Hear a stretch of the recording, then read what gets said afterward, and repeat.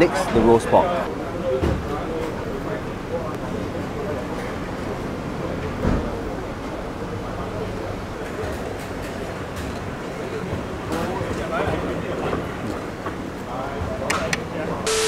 Okay, crunch test.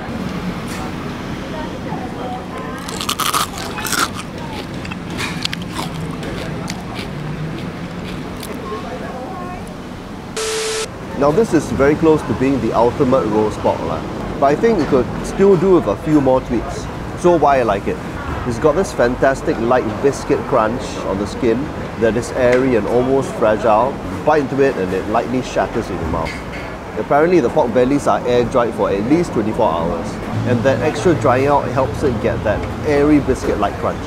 Then the fat is soft, almost melting. And the meat has a softer than usual Siu Yok texture lah. Not as soft as their char siu, it's firmer than that. All this melting fat and soft meat texture, right, is thanks to Martin's technique lah, of roasting it for almost 2 hours to break down the connective tissue. But here's why I don't like it sometimes. As with the char siu, not everybody will like a softer fat and a softer meat texture lah. Frankly, I find the texture perfectly fine here, but some people would like a little bit more of that firm juiciness lah. I mean, for me, I can appreciate it for what it is lah. But I have a bigger issue with the seasoning. Sometimes it's spot on, sometimes it's a little on the light side. Apparently Martin uses just a pinch of 5-spice powder and no fermented bean curd, and I presume some salt as well. And because of the lighter seasoning, you do taste more of the pork flavour, which is a plus point. I asked Martin about this and he said that the light seasoning is deliberate. And it has to do with the underside of the roast pork right here.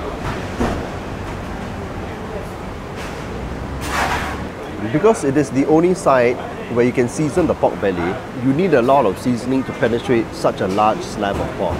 Very often that underside is too salty to eat, and sometimes hawkers will cut it off with that little bit of meat wasted.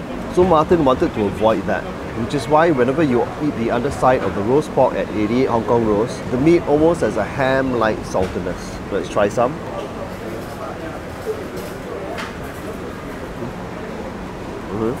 You can eat it on its own and it isn't too salty.